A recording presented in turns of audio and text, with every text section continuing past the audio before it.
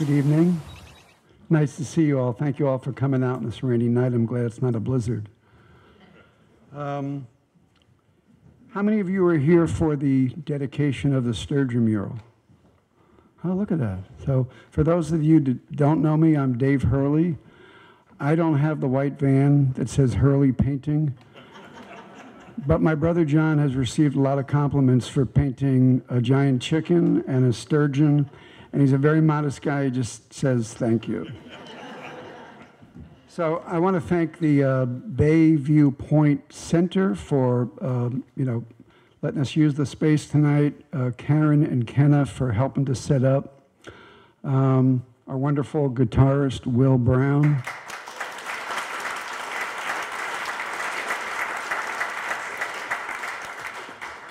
Ned Leitner, the one-man television station, is videotaping. It's going to be on the Belfast TV station, and will also be available as a download to share with friends. I want to thank the Belfast Community Co-op for providing the funding for this evening. When I first met with Jamie Cermak right down where the mural was before it was painted, and he was just so enthusiastic about it. I couldn't remember what he said. I said, can you remember the quote? So I'm proud that we can continue to honor and acknowledge the original people who stewarded the special place long ago. Their stories and names are still active with us to this day. So the Sturgeon now has a name. It's Sturgeon Summer 2023, because you might have noticed last summer, all of a sudden there were sturgeon in the news on Facebook. So I think it was timely that I don't know whether the fish create the mural or what was.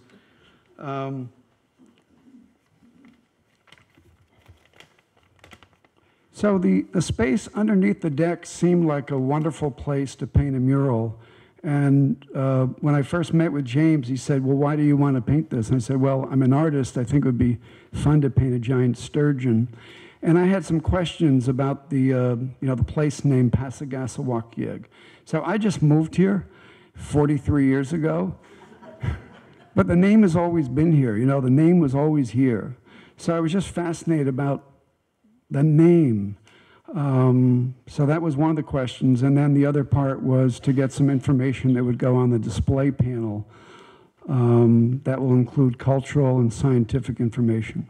So that's the next part of this. And because of the flooding that we had, the panel will be about 50 feet from the harbor walk. So it'll be safe.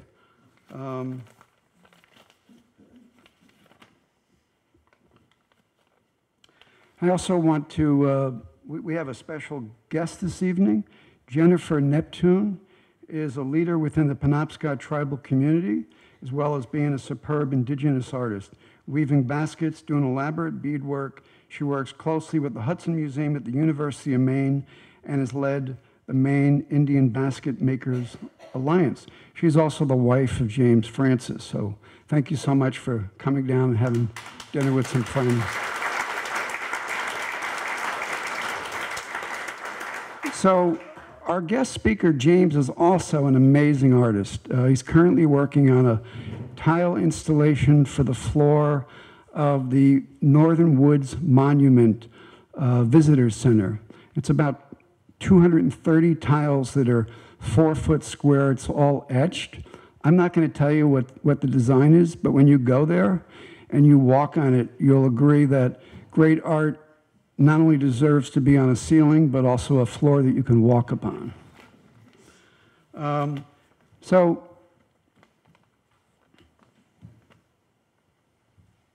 if James was an Italian in the 15th century, we would call him a Renaissance man.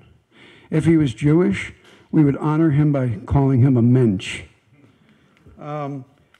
He's able to connect geology, geography, mythology, and his own personal narrative to help us see the landscape of Maine with new eyes. So thank you so much. Let's give a big welcome to James Francis.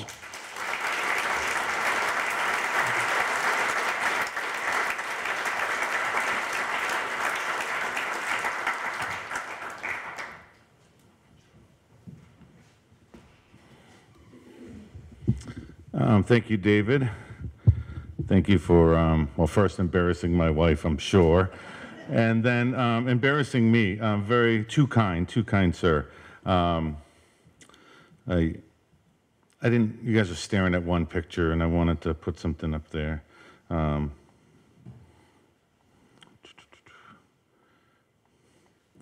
if I can get it back to where it needs to be.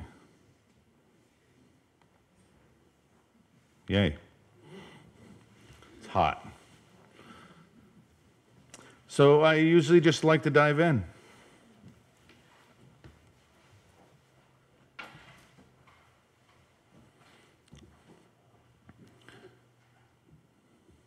When are you going to come down? When are you going to land? I should have stayed on the farm. I should have listened to my old man. Anybody know what that is? Yeah, it's a song. It's the opening verse for Goodbye Yellow Brick Road by Elton John, Sir Elton John. Have you ever had one of those songs that when it comes on the radio or you hear it, it transports you back in time to an event or a place or even a person, maybe that first kiss or whatever it may be? For me, Goodbye Yellow Brick Road transports me back till I was 4 years old. And we were crossing Tobin Bridge in Boston. It was nighttime. My mother had gathered my older brother Jojo, my younger sister Renee, and myself, and put us in a little panel truck, a little moving van in Fall River, Massachusetts, and she headed north. She had found out my father was cheating on her, and she was leaving him. And I don't know what happened in that panel van that night. That song must have came on the radio. She turned it up, because when I hear, "You know you can't hold me forever," I see her lips singing it with the skyline of Boston beyond her and the girders of Tobin Bridge going by. Now, I've lived with this memory my whole life. Never bought that. I won't buy the CD. I won't download it on Spotify or whatever the kids do these days. I just let it come to me when it comes to me. And I've found over time that this is a really special gift, because it was that trip was the first time I ever went home. It was the first time. I was born in southern New England. It's the first time I went to the reservation. And by the next morning, we were pulling into my grandmother's house, a place where I grew up for many years, a place that sits on top of Oak Hill on Indian Island near Old Town, Maine. Now, there's a little irony to this little story at the beginning. That little moving truck that my mother packed us up all in, it was a Mayflower moving van. And so there's, I don't know what that means, but ironic. So I grew up on a small island adjacent to Old Town. That's my mom, and if you look down in the corner, you can see my grandmother. So I went to Old Town High School. I was a runner when I was a youth, and I ran for Old Town High School. And after high school, I joined the Air Force. And first they shipped me to Texas, which in April was pretty hot. And then on to Cheyenne, Wyoming, where I spent 4 years. Has anybody been to Cheyenne, Wyoming? Yeah. Alien landscape. It's a little different than here. In fact, I got married when I was in the Air Force to a local Cheyenne girl, and she came back to Maine and actually felt claustrophobic. Just too much, too many trees. Because out there you can see the Rocky Mountains 50 miles away. You can see horizon. You know, here you can barely see out of your yards in some cases. And so it's just a vastly different landscape. And it was while I was there, I got homesick. And I wasn't homesick for, you know, my grandmother or my mother who raised me, or even my brother. I was more homesick for the landscape. I grew up on an island in the river. And that was something that, you know, this type of feeling, you know, this is just north of, you know, where I grew up. So, in the Air Force, right towards the end, they ask you the question, are you going to re-enlist? You know, or are we going to get you again for another 4 years, is what I heard. But my grandmother was sick, and I had come home and asked for her counsel, and she was dying of cancer in the hospital, and she reminded me of a relationship that I had in the community with some elders. I had gone and knocked on an elder's door when I was 10 and asked a question about something in the community, and I was curious about her history. And that changed my relationship with this group of elders, and they taught me things. And my grandmother reminded me of that. And that said I had been given a gift. She said I had been given a gift, and I had to learn how to give back. And when she told me that when I was a young 22-year-old person, the only gift that I could remember her giving me, I thought it was a gift she had given me, was when I was 13. Now, my brother is a couple years older than me, and when I was young, I skipped a grade, and they moved me up. And my brother stayed back in the 8th grade. And so I had the lovely experience of going to high school with my older brother. Yeah, lots of fun. But my grandmother, for my 13th birthday, got me a pair of Spider-Man underoos. And if you don't know what Spider-Man underoos are, they're a top and a bottom, and they got, you know, some design on it, and which was fine. I mean, God bless my grandmother, really. But my brother was there. And so we'd be standing around before school. Mind you, I'm a freshman in high school. And he'd look me up and down, and we're standing with all the friends. He's like, "What's up, Spidey?" So we start. But in actuality, that relationship with those elders is what the gift that she thought I needed to give back. So I didn't re-enlist. I came home. I packed up my little car and drove across the country from Wyoming to Maine, and went to college. And I wanted to become a historian. So I matriculated at the University of Maine, and they don't offer these on the reservation, so I had to take some Native American studies classes at university. You're just general. And I learned about the Trail of Tears, this forcible removal of the Cherokee Nation from their homeland in Georgia and the Carolinas to some alien landscape. And as I was walking across campus on that day, I had a lot of admiration for all of these tribes, the Cherokee and the Choctaw, and there's numerous tribes. I had a lot of because they're still here today. They survived that. How did they know where fresh water was in that new place? How did they know those red berries were edible? They had no knowledge of that place.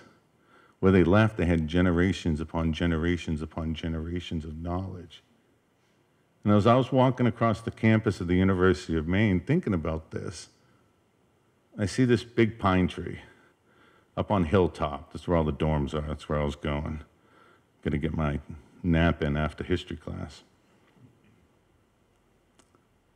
Pine cones on the ground. And I realized that that pine tree is the descendant of the same pine trees that my ancestors dealt with. And that squirrel's a descendant of the squirrels that my ancestors dealt with. Because we as a tribe have never been forcibly removed. We're in our homeland. Changed my life. That in that moment, it changed how I thought. It changed, turned around, walked back down over the hill, not taking a nap today, and changed the classes I took. So geology of Maine, literature in Maine, anything I could get a hold of that was going to tell me about this place I wanted to know.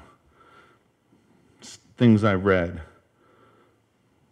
Started reading Henry David Thoreau. Henry David Thoreau comes here in 1846, it's the year he climbed Katahdin. 1857, that's when he hunts the moose. And then, that's 1853, he hunts the moose. In 1857, he goes on his longest journey with Joe Polis. And one of the things that he did in the Maine woods was he compiles a list in the back of the book of some Aboriginal words, he may have called them, but Penobscot words for trees, for other plants and animals, but also place names. And this kind of intrigued me a little bit. And I was looking through his journals.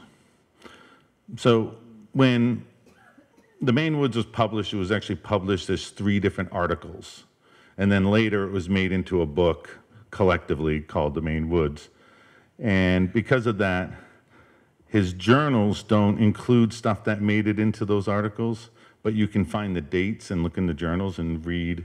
Like in 53, he goes to Indian Island, and in the Maine Woods, he was visiting with somebody, and then he mentions that he goes out back and a couple of fellas were making a birch bark canoe. Well, let's look in the journal. He goes into 5 pages of detail about that canoe. And it's just like this wonderful thing. But in that journal, he says, the Indian stood nearer to wild nature than we, the wildest and the noblest quadrupeds, even the largest freshwater fishes, some of the wildest and the noblest birds, and even the fairest flowers have actually receded as we advance, and we have but the most distant knowledge of them. It was a new light when my guides gave me Indian names for things which I had only scientific ones before. In proportion as I understand the language, I saw them from a new point of view. I'm a historian. We're going to share some. Joseph Atienne is probably my favorite historic figure in our Penobscot history. Just because he embodies so much of who we are and who we've become. He was born on Christmas Day in 1829, and we're a very Christian tribe. In fact, St. Anne's Church in our community is one of the longest continuously operating sites of worship in this country. I think it's like top 5 or somewhere there. Joseph Atienne also dies, a hero in Maine history, on the 4th of July in 1870. And we're a very patriotic tribe. He dies at these falls that you see here. He dies on a log drive on Independence Day because other people were gone. They had a skeleton crew and an inexperienced bowman in the boat. Couldn't get the boat around in time, and they hit a rock broadside, and the water starts tearing the boat apart. It's an interesting part of the river that don't paddle much because there was a nice convenient portage, but you can't portage logs. Logs have to run the length of the river. Joseph Atienne's father was our chief, a Sagam, in the hereditary era, which meant he was chief for life. And when he died, the state of Maine intervened and said, you must have an election. It's more civilized. You must have an election. So we switched to an elective system. Joseph Attitian would have been the next chief if we went with the hereditary system, but he was also the first elected. So he has this distinction. He straddles that, that place. Joe Polis, in 1857, Henry David Thoreau hires him from Polis's front yard in a house that still stands on Indian Island. Polis was in his flower garden. Sounds very cosmopolitan. A flower garden, and he was skinning a deer hide. How's that for a juxtaposition? I'm skinning my deer hide in the flower garden. But he hires him to take him on this epic journey, which starts in Bangor and overland to Greenville, up Moosehead Lake in a canoe, into the Penobscot, up into the Allagash, down the East Branch of the Penobscot, all the way back to Old Town. A journey that a group of us did in 2014 that took us 16 days. It took Polis and Thoreau 13. All that journey, and as they were coming close to Indian Island, coming back to where he had hired him, just after Polis teaches Thoreau how to paddle a canoe. I mean, they're at the end of this trip, and he's just then teaching him how to paddle a canoe.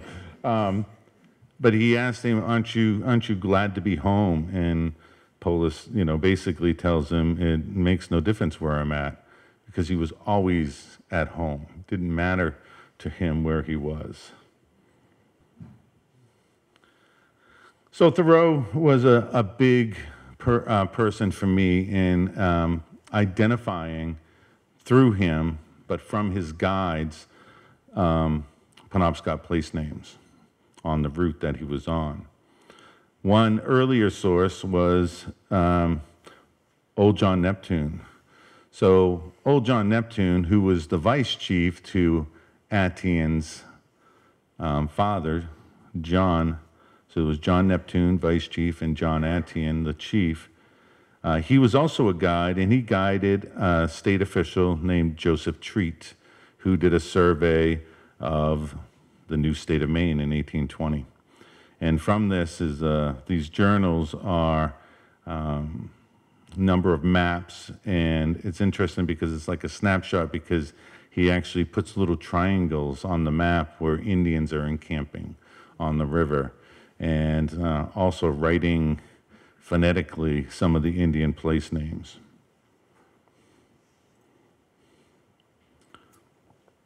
And then there was Fanny. Fanny Hardy Ekstrom is, I'm going to use the air quotes, a historian from Brewer. And I use the air quotes on her because people, she learned her stories from her father and her father's company. Father was Manly Hardy, and he was a fur dealer and did a lot of trapping himself. But he had a lot of Native Americans coming through the house, and they would sit around. Old John Neptune and him would sit by the fires hours on end in the parlor and talk into the night. And she were listening to these stories and like taking them down. And so, but some historians scoff at her, that's not hearsay. But she wrote this book called Indian Place Names of the Penobscot Valley and the Coast of Maine. And the way she does history, that's the way we did history. It was oral, it was passed down from, through we didn't write it down. But she wrote this in the introduction to her book on place names. She goes, "The day is past when our Indian names were the butt of foolish laughter, to be distorted, mutilated, displaced by trivial appellations. All Indian place names had a local pertinency. In recovering the meaning in the correct form of the names, we enlarge our horizons and make home a more romantic place to live in. These old names are the colored curtains which hang beside the windows, through which we look back into the beginning of humans living here. For ages upon ages, countless human beings have lived and toiled and suffered here, and we have left only these names." Well, I don't agree with that last part, but colored curtains. When I started studying, I considered them, it was like I was looking through a window into the past of how my ancestors saw the landscape, because that's what I was getting. I was understanding it differently. And those elders that I would go see as a youngster would, one of them told me about language. They said, to truly understand language, you have to understand the culture. And to understand the culture, you have to understand the language. And she used to talk about the predictability of culture and language. And there's a little game. If you guys do you want to play a little game? Just take a couple minutes. And it requires a little bit of math, but I want you all, and keep this to yourself. I always have one. So pick a number between 2 and 9, okay? Multiply that number by 9. Now you all should have a 2-digit number. Add those digits together. Subtract 5.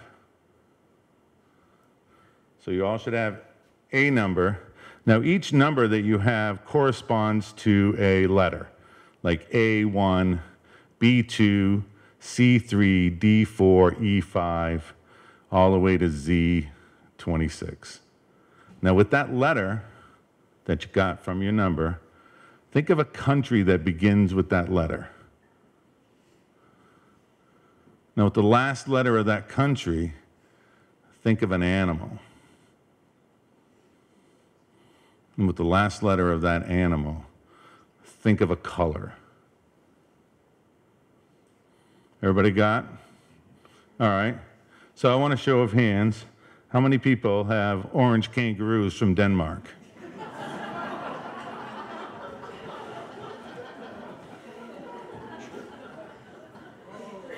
Am I magic? No. No, it's predictable. First of all, the math is all a ruse. 9 is somehow magic or something, but I got you all back to 4 if you did the math right. No matter what number you picked at the beginning, you were back at 4. And then if you know enough about the U.S. education system, which most of us were educated in, our brains, when you say country, our brains go to Europe. And we go, what's here? Oh, there's Denmark. And then kangaroo and orange, there's just so many. Sometimes you get an aqua koala. Anybody get an aqua koala from Denmark back there? Yeah, see, sometimes. But, yeah, that's fine. You guys are good. That was a good show of hands. Yeah. All right. So as I progressed and as a historian, I started really becoming a geographer, a cultural geographer, and I was reading things like Carl Sauer, if you know who he is, and this guy, Yifu Tuan. He's a Chinese cultural geographer, and he formulated this very simple thing. He says space, an area, plus culture equals place. So when you're talking about a sense of place, it's an area filtered through people, or the peopleness of that place. The culture helps define the place. But this is a formula, and we can mess with this. So we can take, like, the space, let's say the Penobscot River Valley. That's our space that we're going to deal with. And if we define it by the current culture, Western science, Maine, American culture, we're going to talk about log drives, we're going to talk about dams, we're going to talk about pollution, we're going to talk about river cleanup, river restoration, dam removal, even sturgeons, 3-foot sturgeons that swim under kayakers out here. That's the story we're going to tell, because that's our culture that we live in today. That's how we're going to frame the story of this river. But what if we were to tweak that? What if we were to take the cultural piece, and I'm going to say reinsert an indigenous culture, a Penobscot culture, into that cultural piece? We're going to get a different sense of what this river means, the history of this river, even how this river was created.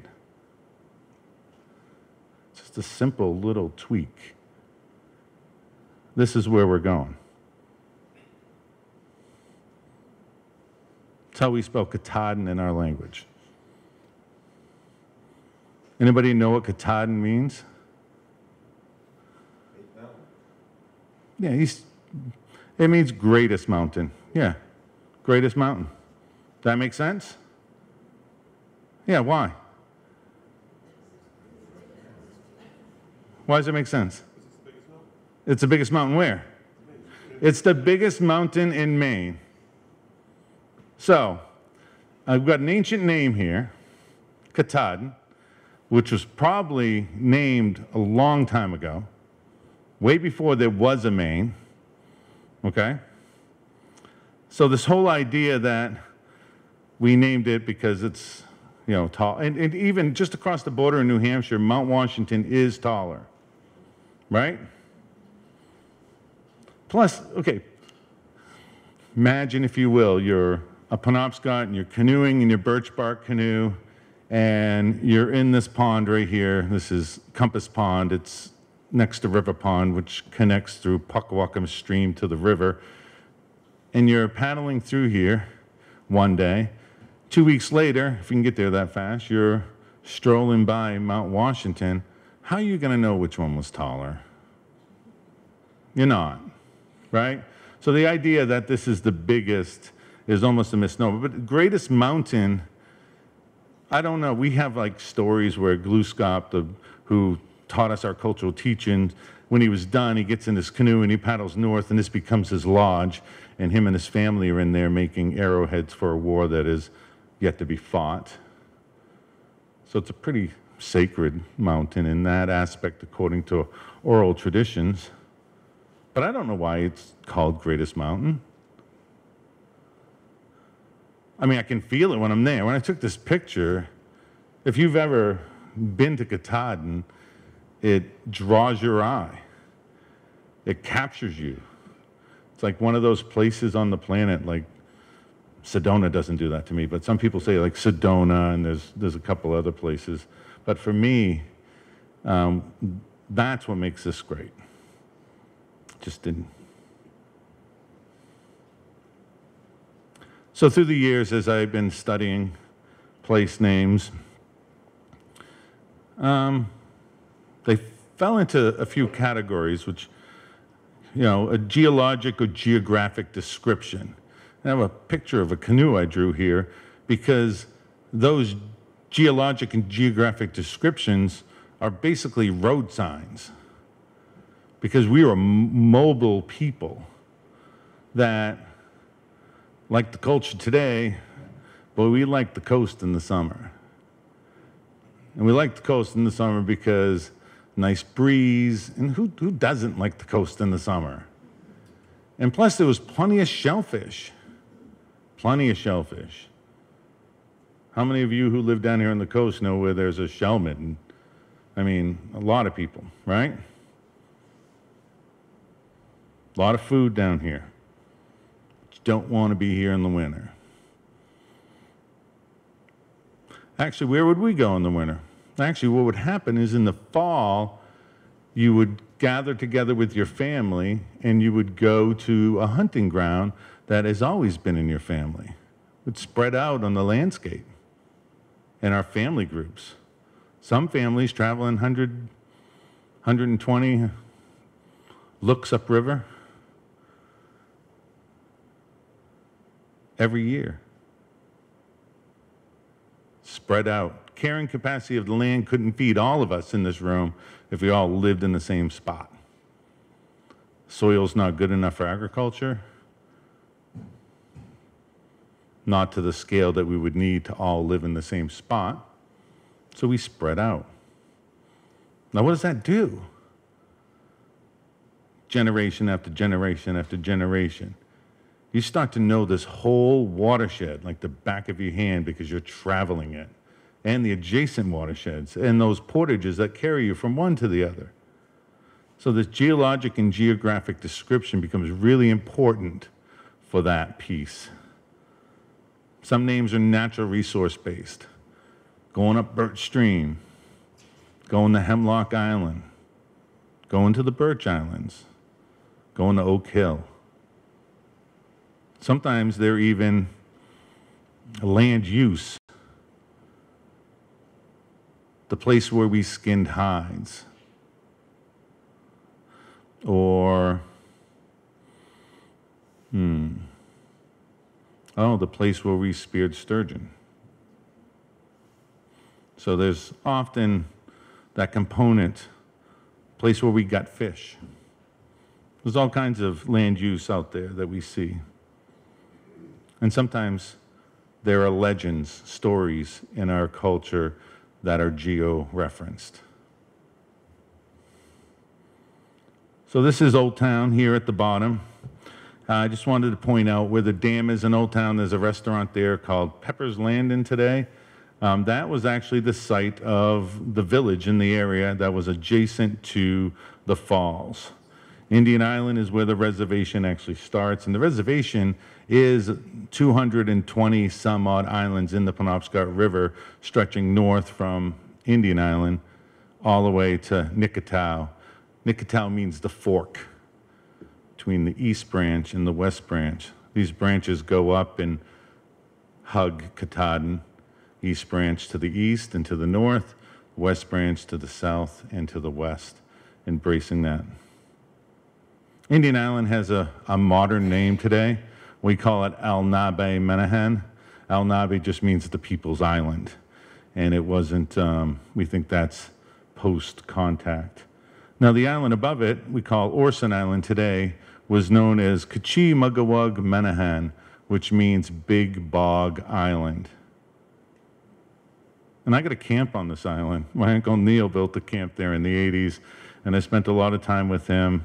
And there's not a big bog on the island. And it really bothered me for a long time. I was like, yeah, and he's like, yeah, the bog. And I go over there, and it's not that big. And I'm like, it's Kachi. Word Kachi is like immense, like big bog island. And then one day I was sitting around and looking at a map in my studio, and I realized just north of the top of that island is a stream called Birch Stream, and Birch Stream goes right through Elton Bog, the biggest bog in the state of Maine. Now, if you're traveling in the river, you're not going to know that that bog's up there unless there's something in the river that's named that's going to point you to it. Just below that, you see an airport, and then you see like Qualbuck. It says Qualbuck. It's a longer word. And as I said, my Uncle Neil used to live up there, and the old train track that went across the island, and he used to travel that, and he'd paddle across to the airport, and he'd go to a little cafe that my parents were running on the reservation, have coffee, and my uncle liked to talk a lot.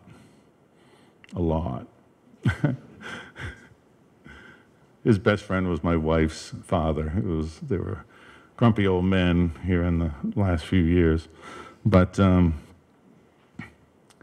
always had these maps, and I was always updating them. They were hand-drawn, and I was putting place names in places, and I wrote for this little piece of the river called Qualbuck.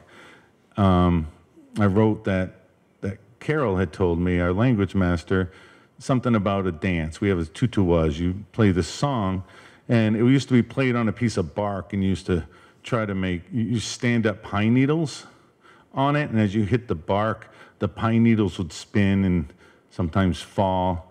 And the guy who was singing the song would be singing for the women and the girls and try to get them to spin and turn or fall, trying to get them to mimic. The song always was kind of different according to what was going on. So it's like commands in the song, kind of like, was that square dancing or something? But she goes, oh, it's like that command in tutuwas, and it meant to turn and spin. And so I wrote it down, and my uncle came in and tapping on my map. He goes, that makes sense. I was like, hey, why does that make sense? Because I was baffled. He goes, oh, that piece of river, because this land at the bottom is an island. That big island, letter C there, we're at the top of that.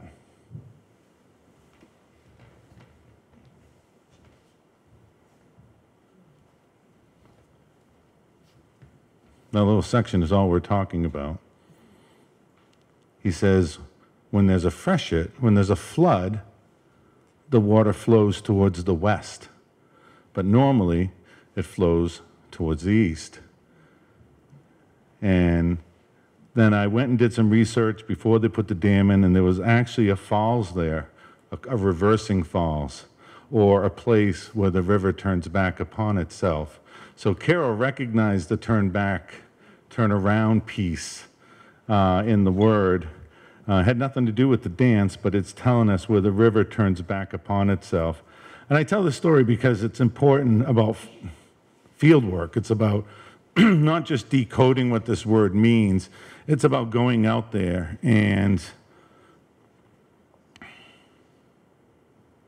witnessing it or knowing it, understanding it.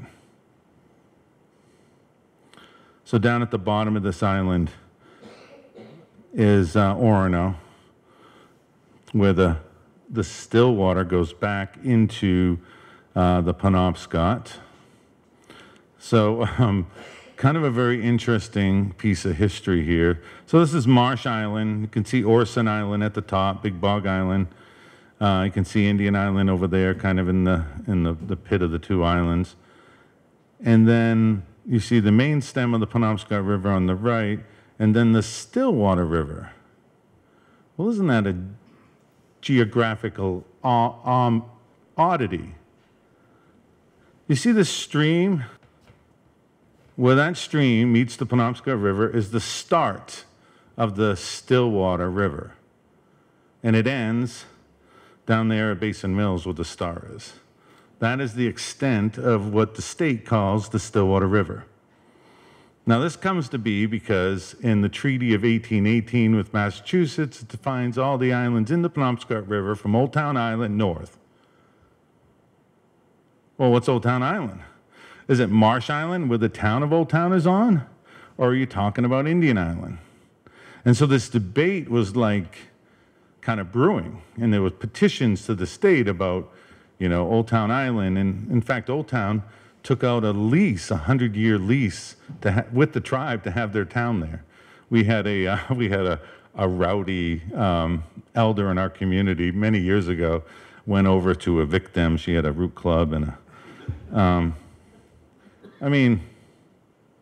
legally, if they had a lease. Anyways, so the state decides to rename that little channel the Stillwater River because, now guess what?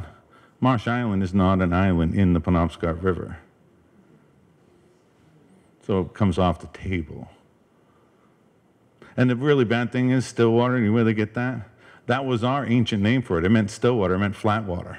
So they took our name, which is kind of still there in spirit because it means the same thing. Yeah, fun stuff. All right, we're at the bottom. We're at Basin Mills at the bottom. This is the Stillwater coming back into the Penobscot. Now, Fanny always talked about understanding place names. It's best from an upriver perspective. So you're in a canoe, you're going upriver, and then when you come to the sloping ledge, which you'll see if you're going in that direction, you'll know you're at Sawadabskook, which means at the sloping ledge.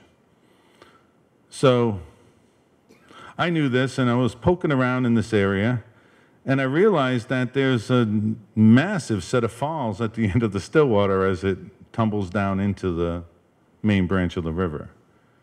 And I was like, why would they call this Stillwater? Why? And so a lot of research went into very particular, granular, detailed research on what the place names were here.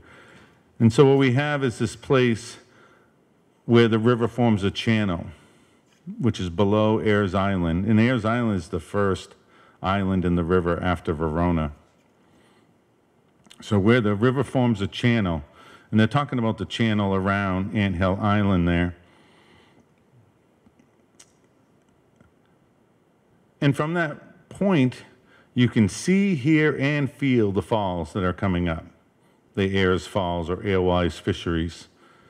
You can feel them. This is a pretty massive set of falls. Even today, they had the Whitewater Nationals through that set of falls. So going left is where the river forms a channel. That channel is being pointed out for a reason. You take the channel. And then you would portage, carrying place, across that peninsula.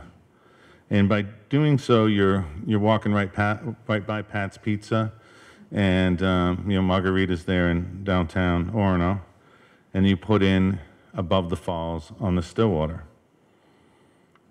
Now, what this does is makes you go up the flat water. Now, the reason why this is important, because if you go up the main stem of the river, there are some obstacles. When you get to this elbow here where there's an M, there's a set of falls that in our language means bad falls at the site of a bad carry. Fun. Marsh Island means slippery ledge island or slippery rock island. All the rocks along the shore around this part of the river, I don't care what the temperature is, what time of year, whether they're wet or dry, are slippery, inevitably. And if you're trying to carry a boat over it, no fun. And then later, you got to get around shad rips, and there's just obstacle after obstacle. There's even one called Slippery Ledge Falls, where it's so shallow, you can't even get a bite with your paddle to paddle up it, too slippery to pole up. And so there's just a variety. So you would take the route up to Stillwater and get above all the falls in Old Town. Everything I just taught you, we figured out by understanding what the place names meant.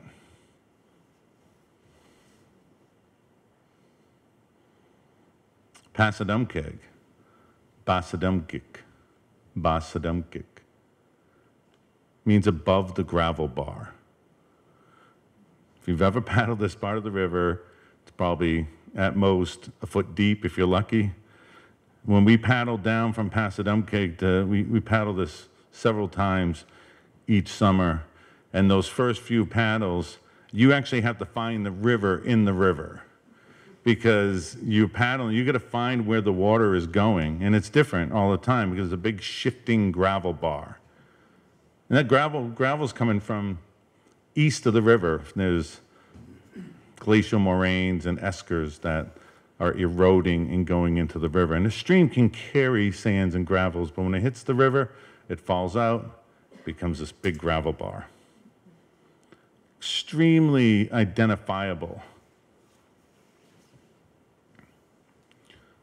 And this is interesting because to think about this culturally, so it's a gravel bar. So it's not only something that you're going to visually see and be like a travel marker for you, but it's also a place you can go stick sticks in the gravel and collect stones and make a weir to trap fish. I don't know if you can see number 5 on there. It says Okwajis, and there was an ancient zigzag pattern of rocks.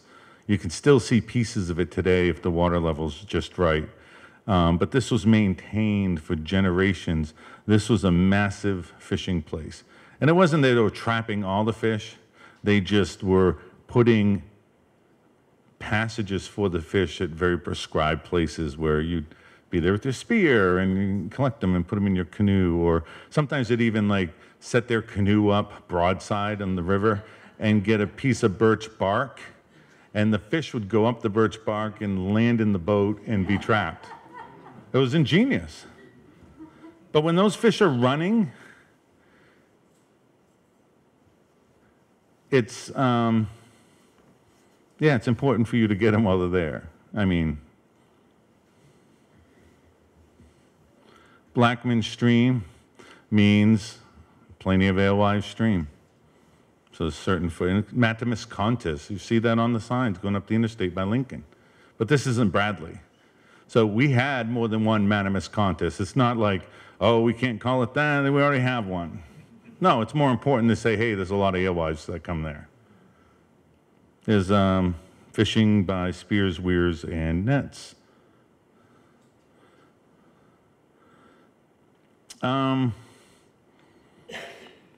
Down here is Old Lemon Island, or Lemon, and it means island of the red clay quarry.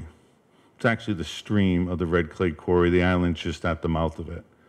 And this harkens back to our connection to our ancestors, the red paint people. We have this important clay that was in our culture that our ancestors used to bury the dead in. But the state archaeologists like to say, well, that ain't you guys. You guys don't bury your dead there, so that ain't you. Okay? So there's something called cultural affiliation. The state archaeologist says that we can only claim, if we dug outside today and we found a indigenous skeleton out under the parking lot, for some reason we're digging, and it was 900 years old, then the tribe could come in and say something about those remains. But if it was 1,001 years before today, then we would have zero say on it because the state says, oh, well, that ain't you. Which has caused a lot of problems. This is our homeland. And, you know, when you think about this place, think about Maine. 13,000 years ago, we got 2 miles thick of ice. Probably nobody living where the ice is, but go to Greenland, you'll see indigenous cultures living on the fringes of those glaciers. We were probably doing the same. George's Bank was an island. We were probably on that. And as the glacier recedes, tundra, land is tundra, and there's mammoth and giant sloths and other megafauna, as they call them. We hunted them, caribou. Then for a while, because you're releasing all that water, the sea's going to rise, and the land hasn't rebounded from the weight of the glacier yet, and we get an inland sea. If you dig anywhere between here and Mount Katahdin, you're going to hit about 6 feet thick of clay, marine clay, because it was an inland sea for a while. And then the forest changes, hardwoods and then birches and then the boreal forest we have today. And for a group of people who lived in those environments, we better have adapted and evolved to those changes as they came.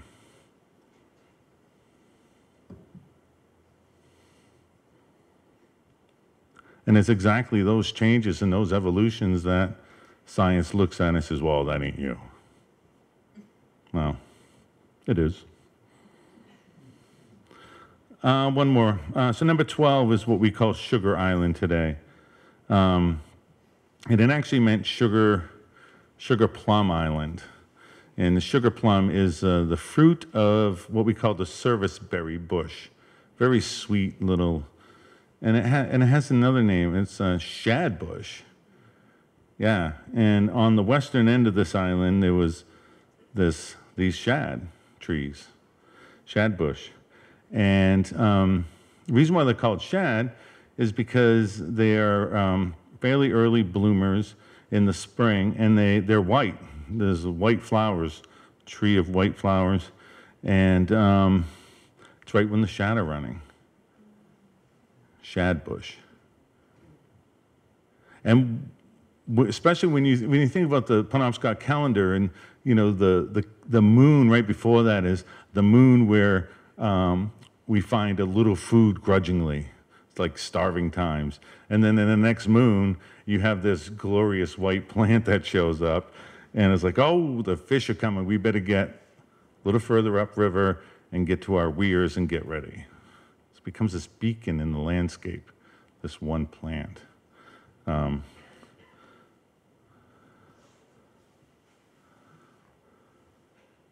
Bassagasawake, is that right? Just Jennifer, you know? It sounds good to you, thank you. The place of, first of all. Keg is a locative. Whenever you see keg, it just means at the place, just a locative. Put that in front of whatever you're going to say. And this means at the place where they speared sturgeon by torchlight. But this place in general here meant a far-off dark forest or dark forest. Yeah. Jennifer, do you know what it? David knows. A dark forest. So it has both kind of connotations. It's the river itself has to do with the spearing and the sturgeon. And we did this because the sturgeon had these bony plates, and they're curious and they'll come up to the light at night and they'll expose their bellies, and you can, with our spears.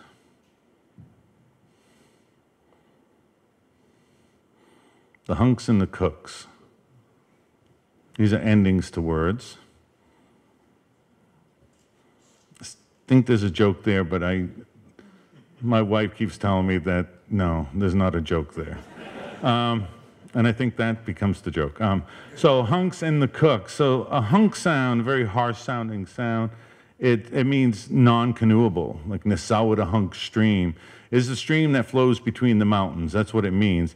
And Nesawatahunk makes its way down over granite, polishing it, and people actually slide down it. If you've ever been in that part of Baxter State Park and gone to Niagara Falls, you know you can get in the stream and like get on your bottom and slide down these rocks. It's quite nice, quite refreshing. And cooks mean very canoeable. The Sourdaps in Hamden, if you paddle that all the way to Edna Pond and take a couple mile portage into Pleasant Lake, then you're in the Sebasticook. And if you take the Sebasticook down from there, you're at the Kennebec River. So you just jumped, like, think of watersheds as a tree. Here's the Penobscot tree, here's the Kennebec tree, and that Sourdaps is a branch of the tree, and the Sebasticook's another. And they get close, but they never touch. And doing that 2 mile portage is like that squirrel jumping from one branch to another. But we've opened up a whole system of river to continue to paddle in. Those are the cooks. There's a story, a legend that comes out of Nesawatahunk. And it's about these two Penobscot fishermen. They got their sharpened stick and they're trying to spear salmon. And nearby, the little people, Mi'kmaq we call them, were sliding down the rocks, having a good time, playing. And those Penobscot fishermen spear that fish and they try to pull him in, but he's too heavy and he slides off their sharpened stick, swims away with the puncture wound. So the little people with their playfulness comes over and teaches us how to make a fishing spear. A fishing spear that looks like this one in the picture that actually grabs the fish after you get it. I always thought this was interesting, because we know exactly where this story took place, and it always excited me. I was like, I can go to that place and convene with that story, and then I realized that, I said, whoa, they were fishing for salmon there. And this is a place that salmon, there's no way today the salmon can go that high in the river because of dams. Things like I don't even know what it's called. I call it the Mattaseunk Dam, a very big dam between Mattawamkeag and Medaway on the Penobscot River. Just below what's called Salmon Stream, both today and in our language, it was called Salmon Stream. And it was funny, I was reading an article about Salmon Stream from 1983, and the journalist was like, and the name's a misnomer. Geez, there's no salmon here. Well, no, because there's a big dam in the way. And so just to get a little further, I called some people who knew this type of information about salmon habitat. I was like, what about that salmon stream? Is that good salmon? He's, the best. It's all like sands and gravel, perfect for them to put their eggs and all of that. So that's a place name, Salmon Stream, Stillwater. Blue Hill across the bay. Those are names that they're in spirit. It's there. We think of it the same way in English as my ancestors thought about it. It's the Blue Hill that you can see from the bay. In closing, I'm going to talk about a story of Glooskap and the moose. And moose is plural in this case, by the way. Or Glooskap and the Mises? No. So Glooskap was our cultural hero, and he did a lot of teachings. And one day he decided he was going to teach people how to hunt moose. And so party was tromping through the woods, and they come upon a large lake, and up the lake shore walks a cow moose and her calf. And Glooskap bends down, eyes never leading the cow or the calf, and he picks up a stone off the ground. He affixes it to a stick, notches it in a bow, and shoots the cow moose dead. Once the party got to the moose, who was huge to get the gift of meat, they realized she had been turned to stone, a mountain of stone. Today we know that as Mount Kineo on Moosehead Lake. Now, pretty fantastic story. Almost like Medusa. Oh, the warriors are turning to stone. But the moose, she didn't turn into just any stone. She turned into that stone that Glooskap had picked up off the ground and had affixed to a stick. Kineo is one of the largest repositories for hundreds of miles for stone that is perfect for making tools and arrowheads. That's what the story is telling us. Because why? Why tell a story about a moose turning into stone if it doesn't have importance? So Kineo, felsite, rhyolite, they're all perfect for making stone. Now, Glooskap had been readying a kettle to cook the moose in, and the calf moose is still alive. He just saw his mom get turned to stone, and he knocks over the kettle, and that becomes what we know of as Little Spencer Mountain. Historically, it was called Kettle Mountain. In fact, the word Kokadjo, it's a little town up in that area, means we have the same root word for our word for kettle in our language. And then Glooskap takes off his backpack and he throws it, and it becomes Big Spencer Mountain. So now we've got 3 mountains in the same region that are part of this story. And the moose starts running across the landscape, goes all the way to here, all the way to Penobscot Bay, and jumps over the bay to Dice Head. No, that was Glooskap. The moose is swimming, and Glooskap jumps over the bay and lands on Dice Head.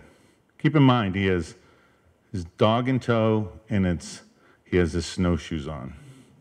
And they say that he landed with such force at Dice Head that his snowshoes made imprints in the rocks.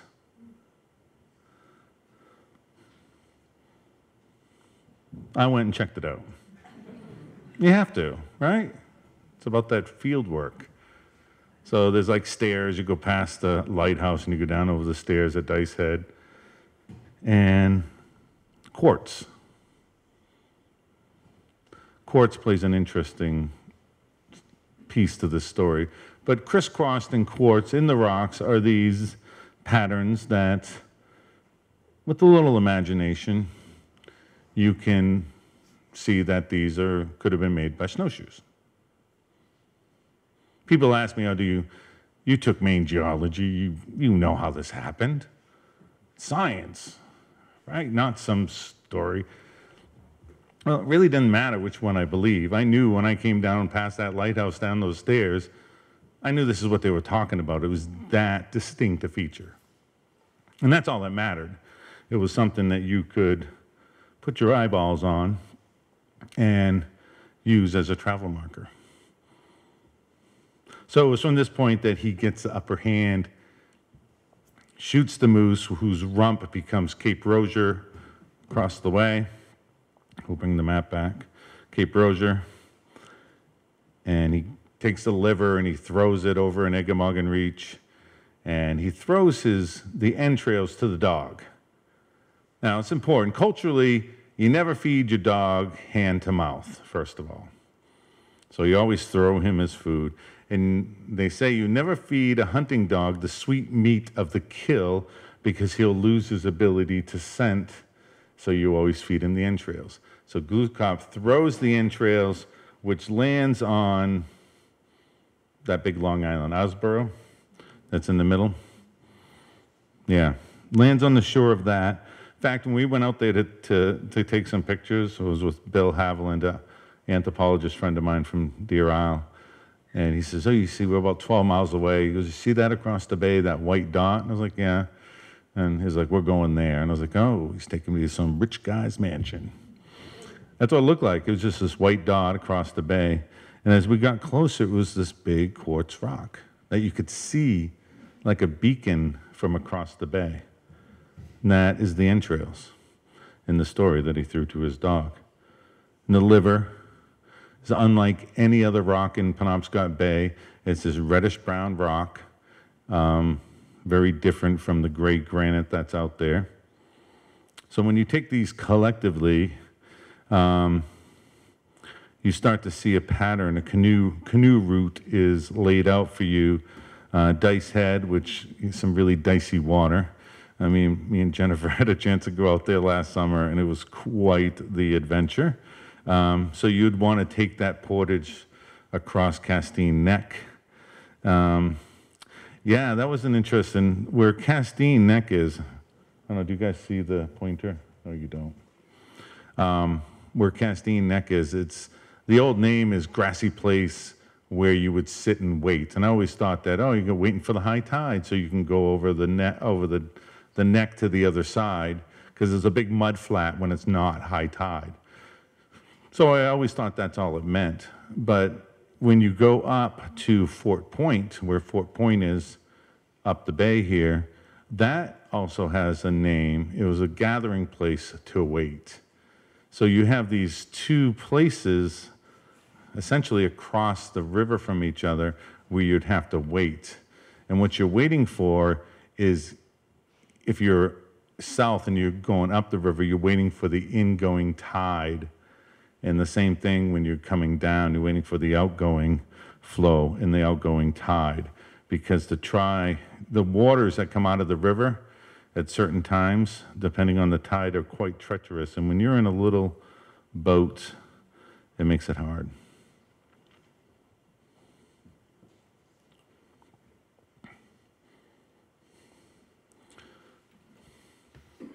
I'm not going to talk about the moons. Sorry. How are we on time, David? I thought you were the clock master.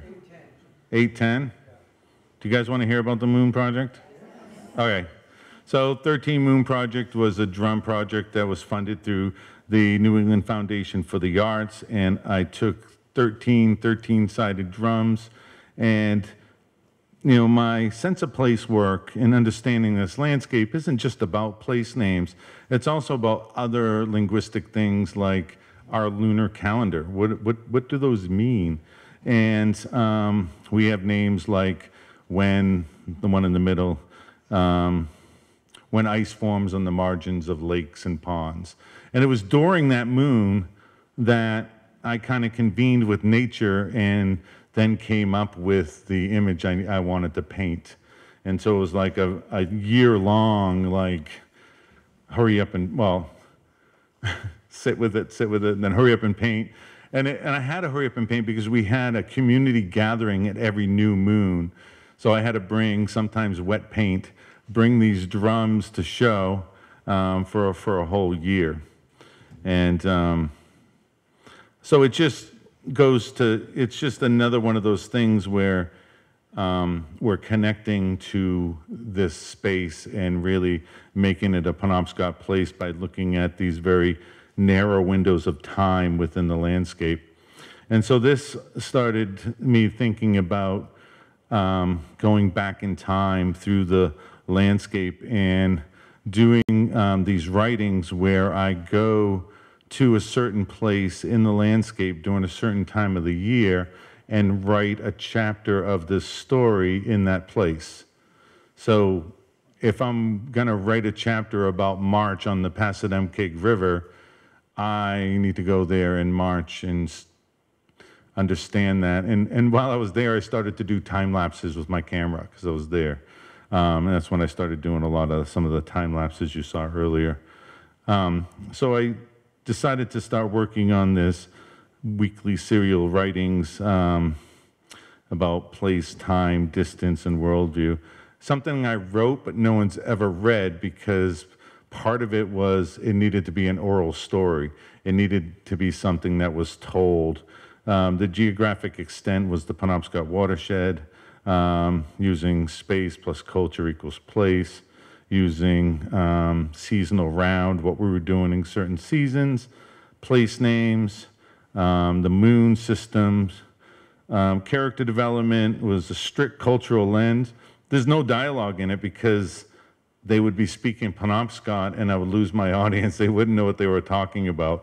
So what I did was use the understandings of what the translations were and made them talk in that way. Like if they were saying they were going to come here, they would say, I'm going to the place where they speared sturgeon by torchlight. So they interacted with, through interactions with that environment, people, animals, landscape, time, distance, and cosmos. And also present it as a oral tradition. This is the dam just below where I live. So David had talked, and this is in closing, and then I'll take some.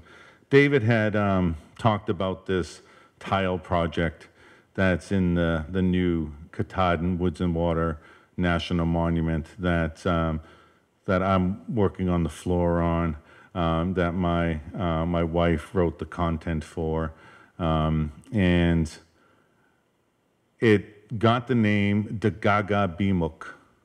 So you're going to be hearing Dagaga Bimuk Visitor Contact Station. And Dagaga Bimuk, we were looking for a name that made sense, one, for where it was at, which was on Lookout Mountain. And this idea of Dagaga Bimuk is it's a look. So when you have a mobile culture that needs to convey travel, you have place names that have geographic descriptions, but you also have something called looks. So if I asked you to go to Old Town from here, from the point down here, I may say go 12 looks. And you'd go down there and you'd look and how far can I see? And you'd go to that place. And then you get to that place and you look upriver and you do that 12 times. Maybe 100 feet, maybe 4 miles. Depends on what the look is, where you're at. But that look, that's the Dagaga Bimuk, as far as one can see. And that's what it sits on top of Lookout Mountain, so it's very appropriate. But it also is, yeah. I'm just going to go to questions. Are there any questions? And I'm not an encyclopedia. We do have place names map if you want to know what they all mean. I'm going to start here, and then I'm going to go to the camera, the television station guy. Go ahead, over here first. Yeah, you. Yeah, yes. I wondered if you had legends about the Ice Age, or any of those times where the land was swampy and then it wasn't swampy anymore. Do your legends go back that far? Yeah. I mean, there's a story of something holding back all the water, and we call it a frog monster, but some argue that it may have been ice. that released the water, and through the story creates the Penobscot River. But there's also stories of the rivers flowing in the other direction, which now we know happened because of what's happened here during glaciation. There are stories of the Isocino, which are frozen kind of monsters from the north. The what? Shrinking the animals. Oh, shrinking the animals, yeah. So there's all these transformer tales about making the animals smaller. Beavers used to be bigger. And yeah, there's all kinds. Yeah, that really would authenticate the experience of your people. Thank you. Yes. Yes. Yeah, you were talking about how the treaty had it that you owned all the islands that were north of like Marsh Island maybe, but why didn't you own the islands all the way to the bay in the Penobscot River, like let's say Sears Island? Yeah, so, well, we did at one point. No, not own. Not own. You guys invented the word own and then said, oh, since you don't know that, then we can take that. It's kind of how it went down. But anyways, no, it was a treaty with Massachusetts in 1818. So the prior treaty had the same set of, there was more islands, but also 6 miles on each side of the river going up the river. That was 1796 or something. But the Treaty of 1818 defined it as that. It also included in that 1818 like 2 acres in Brewer, which are, who knows where those are at, and then what are called the 4 upper townships.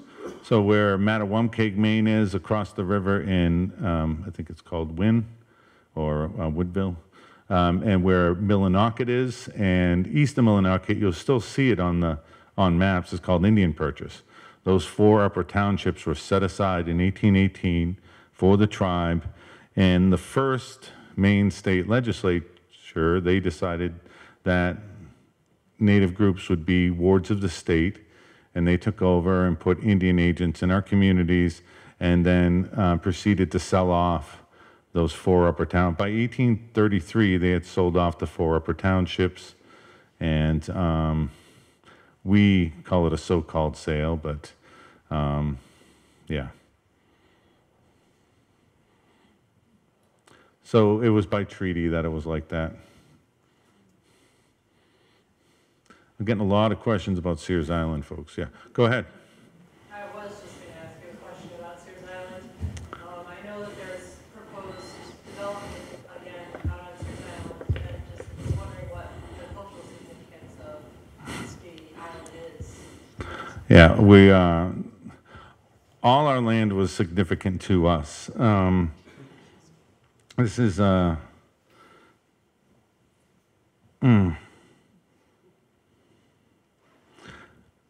So it's nice when I get a phone call and people want to know about cultural significance of a place because they want to protect it for whatever reasons that could be, because I am certainly in that camp.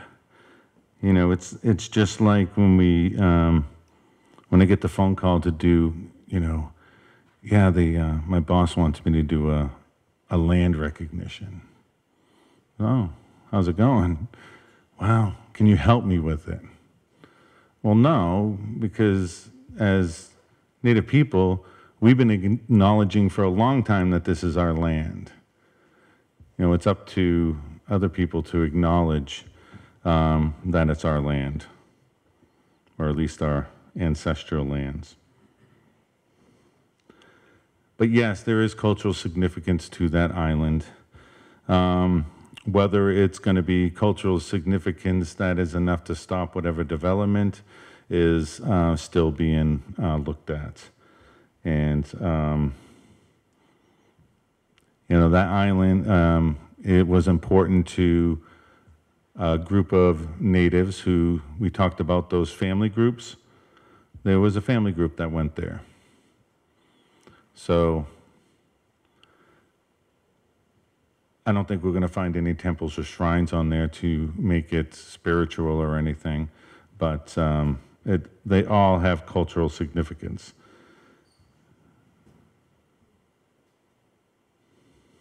Yes?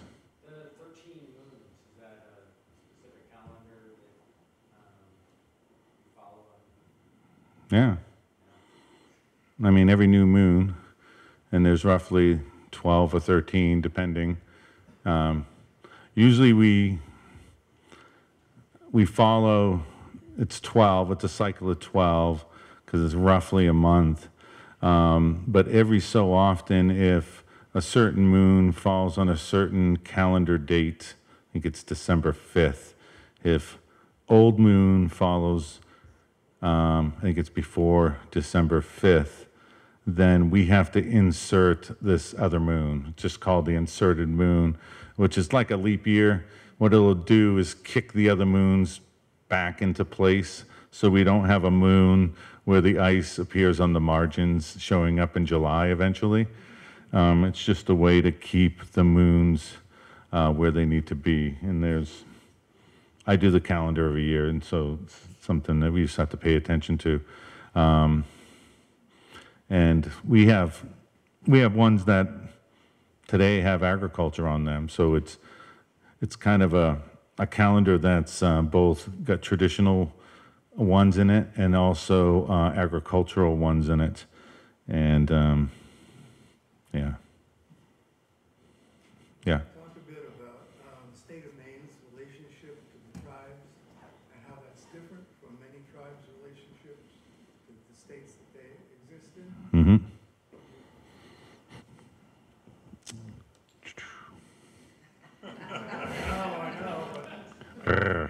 All right. Let me get comfortable.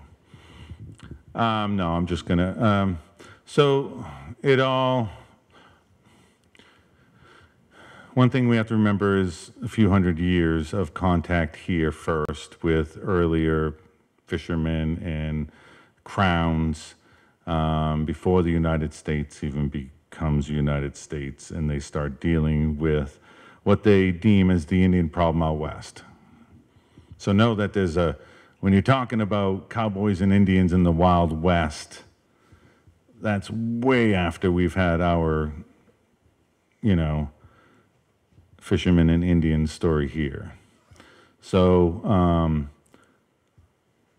by time the colonies are being developed, Massachusetts has already really dealt with their quote-unquote Indian problem. We're kind of under their thumb, petitioning them, and Maine just signs over on that. And Maine considers us wards of the state starting in 1820, and that lasts until 76. Not 1876, 1976. And within my lifetime, we had Indian agents in our community, which were state officials that were there to hold our purse strings. And money that we earned by having log drives down the river, using our islands for booms, leasing them. And then the reason why it ends in 1976 is because we seek federal recognition. So there's a distinction in this country that if you're working with the federal government, you have to be federally recognized. And that's a process you go through. You get to prove federal recognition. And we needed to prove, we being the Penobscots and the Passamaquoddies in the 1970s, we needed to prove federal recognition because we were asking the federal government to sue the state of Maine on our behalf for 2/3 of the state of Maine.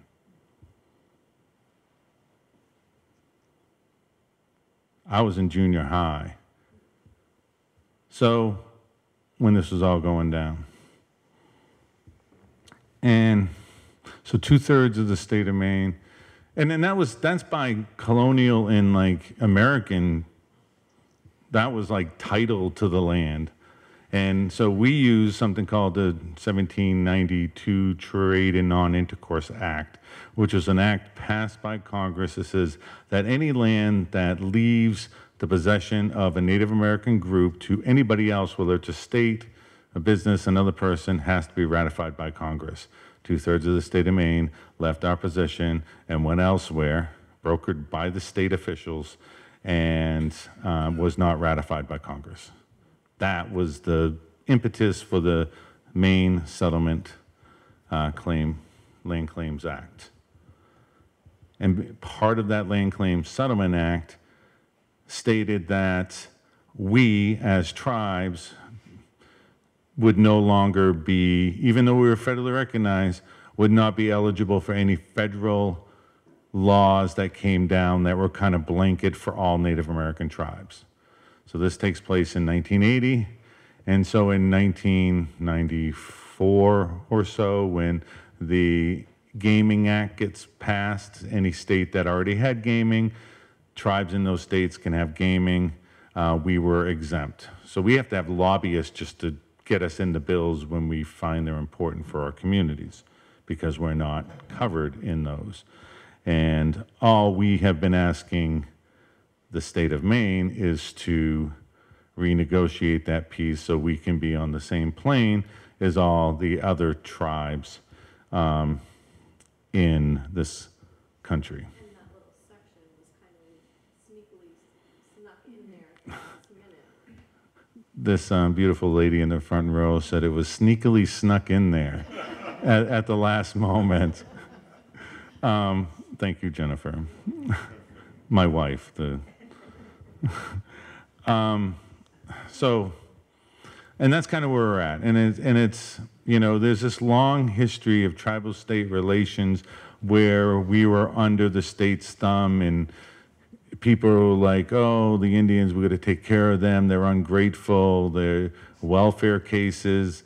We weren't welfare. That was our money. In fact, Proctor report in 1950, they do this report to look at the state of the tribes at that time, and Proctor does this report and unwittingly uncovers financial wrongdoing on the part of the state with our funds. In fact, and then the state sneakily snuck that in where they would be exempt from that wrongdoing.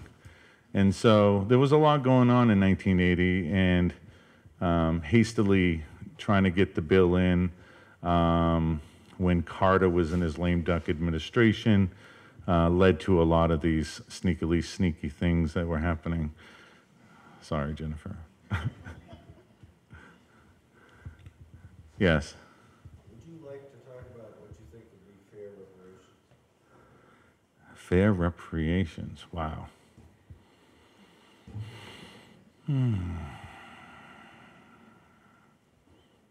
No, because I'm not sure what would be fair, really. Okay, say I say, okay, I want, you know, all this land back, or whatever it may be. You know,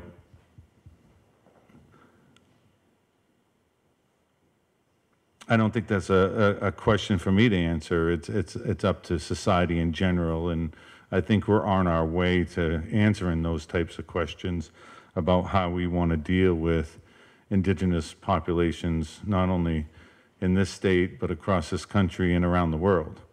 And, you know, how do those things start? It starts by events like tonight. It starts by a decolonizing museum in Bar Harbor, the Abbey, that's doing amazing things.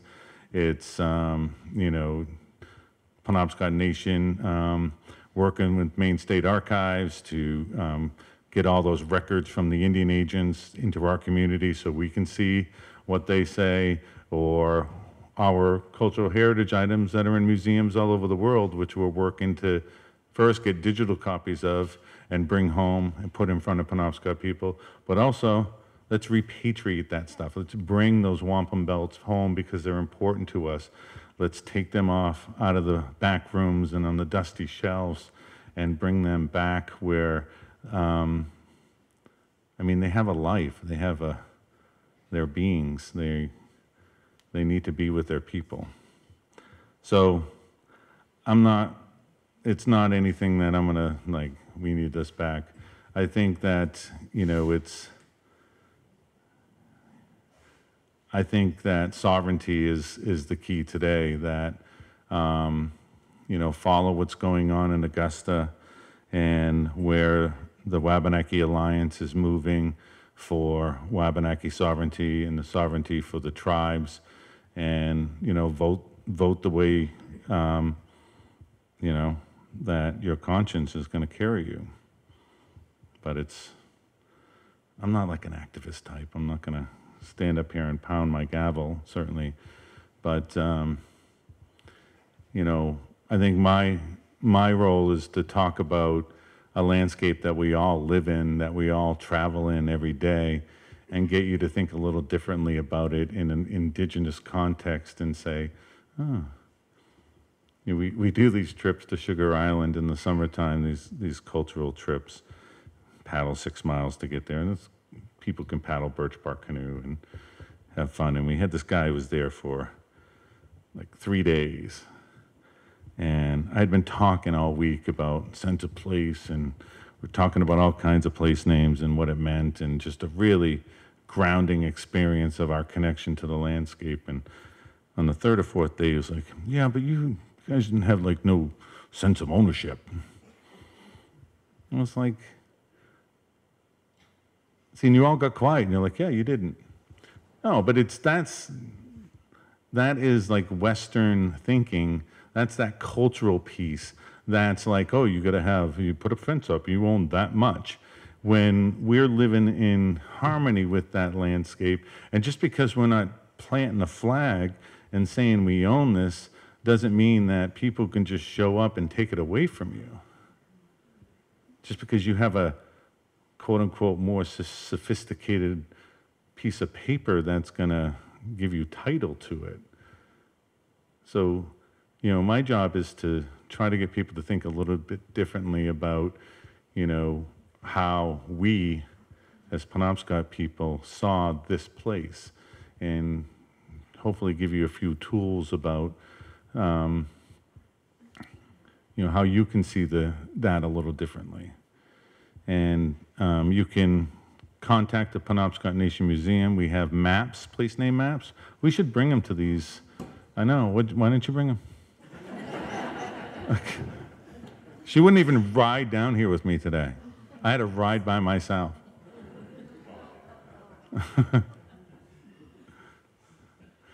Thank you all for coming. I appreciate it.